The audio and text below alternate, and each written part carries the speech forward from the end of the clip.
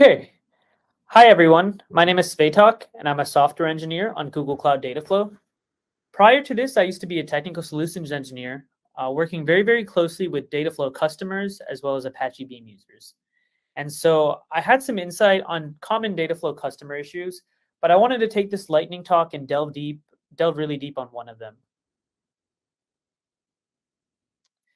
And so how I'll introduce it is I'll sort of build up some of the motivation as to what probably leads to this misunderstanding. And then I'll cover the issue itself. And it's a service account related issue. And at the end of the session, there will be some time for some offline questions. So the specific issue that I'll be discussing today kind of falls in the intersection of Cloud IAM, Compute Engine, and networking. And so to build some motivation, suppose you want to build a pipeline and run it on Google Cloud Dataflow. So the first thing you would do is you could write it in, using Apache Beam, and you could use one of our SDKs. And when you want to deploy this pipeline, it'll get sent to a job manager, which you can think of as a primary controller or a primary worker. And this is going to be very responsible for things like storing your job metadata and really kind of the work that's not, or the sort of stuff that's not actually processing or doing your job.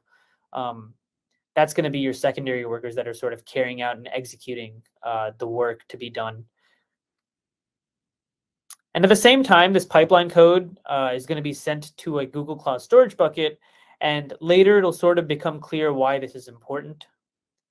But the Dataflow service really takes care of sort of spinning up your workers and, making sure that your secondary workers are doing the work and that they get sent back so that the user can sort of see at the end. So the Dataflow service sort of takes care of all this, and so you don't have to think about that. So I mentioned sort of the primary worker is responsible for having some metadata. It's also responsible for leasing out work to the secondary workers. So it leases out work to all of the secondary workers that are then going to process the data and send it back to the primary worker. Okay. And yeah, your secondary workers are all Compute Engine VMs. So there's concepts of regional endpoints and zones, and it's pretty easy to think of these in the sense if you map a regional endpoint to the primary controller and zone to the secondary workers. So your regional endpoint here is going to be responsible for deploying and controlling your secondary workers, and it's also going to store the job metadata like I had mentioned. One thing to note is that it's automatically going to set to US Central 1 unless stated otherwise.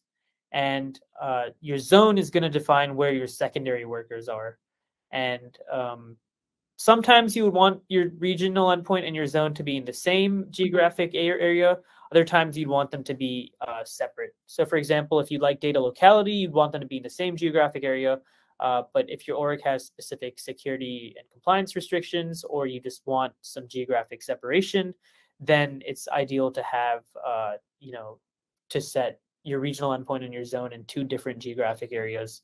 Of course, one sort of consequence to this is that if they are in separate areas, you might experience some slight network latency, when your Dataflow job is carrying out.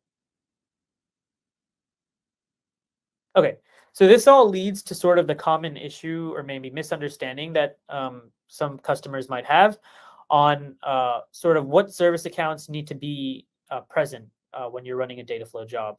And so the answer is that there's a minimum of 2 service accounts necessary, and it's pretty simple to think of these, again, as mapping to your primary worker and your secondary workers.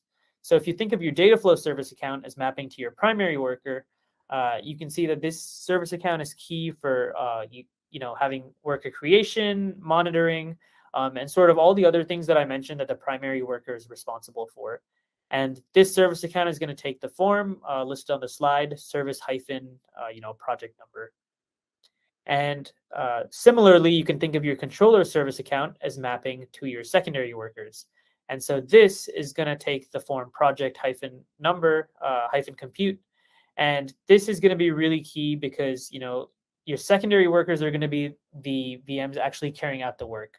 So they're going to need, for example, permissions to that GCS bucket that we saw in the previous slide to obtain the pipeline code and actually execute out the work. And I think if you can think of these in, the Dataflow service account and the controller service account as mapping to the primary and the secondary workers, then that's a pretty good way of sort of reasoning about it. Oftentimes, the issues that arise because of a lack of this, sometimes you might see some access denied issues.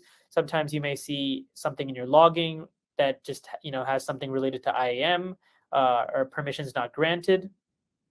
And I often think a really good place to start when you notice sort of issues around that area are to look on your Google Cloud UI and go to Cloud IAM and ensure that these two service accounts are present. Like that's kind of like a nice sanity check to go forward and debug maybe more complicated issues. So yeah, that's sort of the main sort of topic of this lightning talk.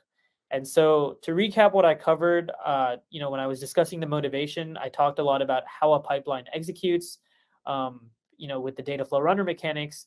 And then I also discussed the core, we need at least a minimum of 2 service accounts when executing on Dataflow. So I'm happy to take any questions offline. I hope you're all having a wonderful time at the summit, and I look forward to hearing from you all that may have questions.